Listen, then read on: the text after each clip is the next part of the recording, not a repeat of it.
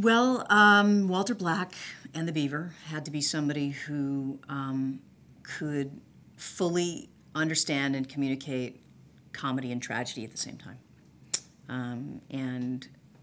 You know, I've been friends with Mel for over 15 years.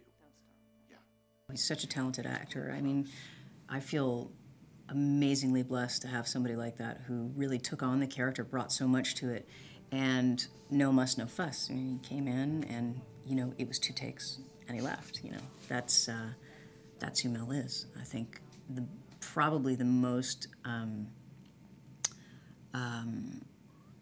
light of foot, in some ways, actor I've ever worked with.